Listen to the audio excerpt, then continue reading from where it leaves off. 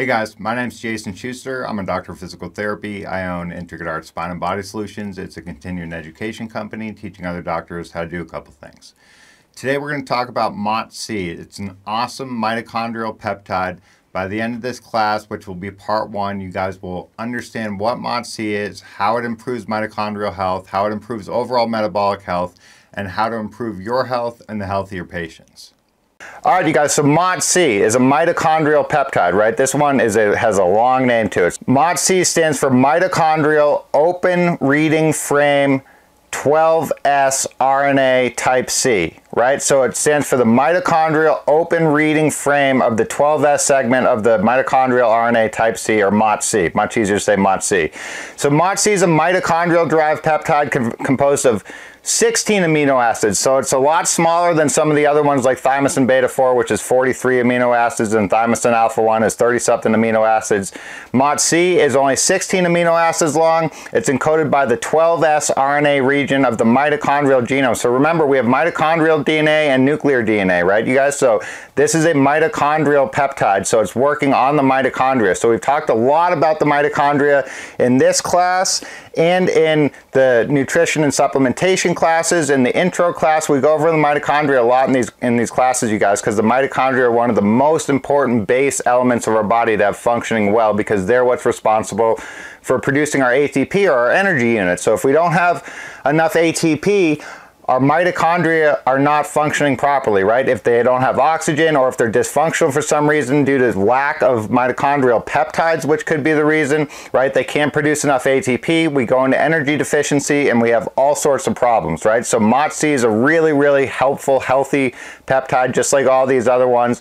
Overall, it helps improve health and longevity, just like all these other peptides do, right? So the mitochondria contain independent genomes that are unique, right, you guys? So mitochondrial DNA is found in bacteria and a ton of other stuff. So there's a lot of bacteria and smaller organisms that don't have DNA and they just have RNA, right? And so they have some of the same things. Dysregulation of mitochondrial peptides is one of the underlying factors for chronic, idiopathic, and autoimmune diseases, right? So if the mitochondria are not working well, nothing in our body works well because it doesn't have enough energy. So the mitochondria are primarily responsible, remember you guys, the citric acid cycle or the Krebs cycle, producing ATPs, right? So supplements that improve mitochondrial health, like nicotinamide mononucleotide, nicotinamide riboside, omega-3s, they all improve health in slightly different mechanisms of action, and MOTS-c is one of them, along with GHK and other stuff. So mitochondrial dysfunction is one of the underlying things you see in cancer patients, cardiovascular disease patients, which is the leading killer in the United States, diabetes, chronic fatigue, and a bunch of other nasty stuff. So by regulating the mitochondria and giving the mitochondria stuff that they need to function properly, you guys, or stuff that they produce already but may not be in high enough concentrations in the cell, again, you're bypassing the energy requirement of the mitochondria to produce those proteins. If you can put the proteins into the body, you kind of bypass the energy needed to create those proteins, and those proteins do stuff, and they have a positive effect back on the DNA expression of the DNA and RNA itself, which helps alter the way that they produce proteins and what genes are read and expressed. The mitochondrial DNA and the nuclear DNA need to interact and talk with each other, you guys. You can't have one with, we can't function with just one or the other, right? We need both sets of DNA for normal healthy function. So the DNA, the nuclear DNA, and the mitochondrial DNA interact with each other and they talk to each other. MOTS-c helps with that communication, just like with dry needling helps communication between the brain and the rest of the body. MOTS-c is also doing that, but it's helping specifically with communication between the mitochondrial DNA and the nuclear DNA. So it displays endocrine-like transcriptional regulation of muscle metabolism, insulin response, energy production, and a whole bunch more stuff that the mitochondria do. So MOTS-c levels elevate about 12-fold secondary to exercise, and that lasts for about 4 hours. So again, this is a pretty good study to do for most things. Does exercise elevate the level of whatever you're trying to study? If the answer is yes, it's likely that that thing is healing and healthy for you, right? And then we can do studies like this has been done with all these things, right? So exercise increases the concentration of MOTS-c by 12-fold. It also significantly increases the intracellular mitochondrial levels of NAD+, which the mitochondria need to produce ATP. So MOTS-c is giving the body proteins that it produces during exercise, which are healing and healthy for us, right? So it's sort of like, I mean, you don't want to bypass exercise, obviously, but you can think about this stuff as sort of like a bypass for exercise, where you're getting the benefits of exercise without the exercise. That's one way to think about all this stuff. So potential dosing for MOTS-c. Epithalin is the only one that it's really spoken about doing only once or twice a year. All these other ones, BPC 157, thymosin beta 4, thymosin alpha 1, they can be done on a weekly dosing schedule. And most of the doctors, again, this one's from Dr. Edwin Lee too, talk about doing it on some type of a rotational schedule where you do it for a month or two on, a month or two off, right? Dr. Lee uses 10 milligrams subcutaneously weekly, right?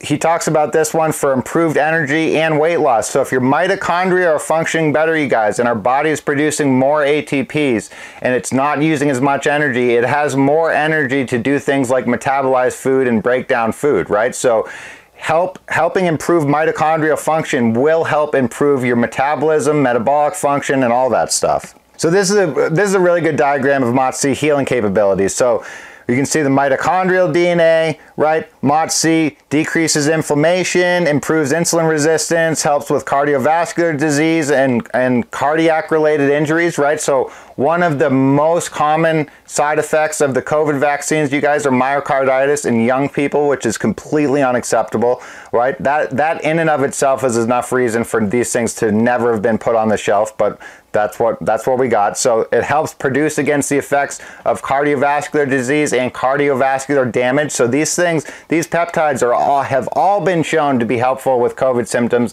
and vaccine injury related symptoms. Are any of these things talked about in the mainstream media or on the news or anywhere? No. Are they taught about in medical schools? No. Why is that? These things are super safe and super healing and healthy. They have potent healing effects and they're totally safe, you guys. Why aren't these talked about in medical school, throughout medical school? The reason is that the people that fund the medical schools, the United States government and the pharmaceutical companies, they don't make money off of these things because they can't patent them because they're natural substances. That is the answer, period, end of story. There's no debate about that. That's the answer, right? So MOTS-c, just like glucoraphanin and sulforaphane, which are broccoli sprout substances that we talk about in the nutrition supplementation class, glucoraphanin and sulforaphane amplify the NRF2 pathway, which is a mitochondrial anti-inflammatory pathway. It's one of the strongest anti-inflammatory pathways in our body. Very, very important to have activated. People with chronic disease have a decreased activation of NRF2. People that are healthy have an increased activation of NRF2. MOTS-c and GHK and a lot of the other peptides, including BPC 157, help amplify the NRF2 pathway. So does taking omega-3, so does taking NMN, and having sufficient levels of vitamins in your body, right? So really, really helpful. Circulating MOTS-c, just like with GHK, is significantly lower in older people, right? So MOTS-c levels in young people are about 20% higher than in old people, right? So again, if it doesn't have any serious negative adverse side effects, and it's really concentrated in young people compared to old people, it seems like putting it into old people would help. It's a natural thing that our body already produces. It's just not producing as much of it as we age, so why not put more of it in there? And again, that's one of the major ways that exercise helps us stay healthy, you guys, is it stimulates the body to produce these proteins more so than people that don't exercise, or eating well does the same thing. So the mitochondrial number themselves start to decrease as we age, and their function, right? So if you don't exercise and stay healthy and you start to lose muscle mass as we age, our skeletal muscle cells are one of the cell types in our body that have numerous nuclei and numerous mitochondria. One skeletal muscle cell can have up to a couple hundred mitochondria, right? So if we're losing actual numbers of mitochondria with sarcomere loss as we age, and we're losing mitochondrial function, we're massively decreasing the amount of energy that our body is able to produce, which is one of the most basic factors that causes us to age and degrade as we get older is loss of energy production. So if there's any ways that we can increase energy production in our body while we're younger and maintain those levels throughout life, it's really going to give, basically it's like putting extra horses onto your engine, right? It's putting more horsepower into your engine throughout life, which just helps the car go better. That's a simple way to think about it. Thanks for watching, you guys. This is part 1. Part 2 will be coming up in a couple of days. Check out our peptide class if you want to learn more about more of the cool peptides that we have available to us out there.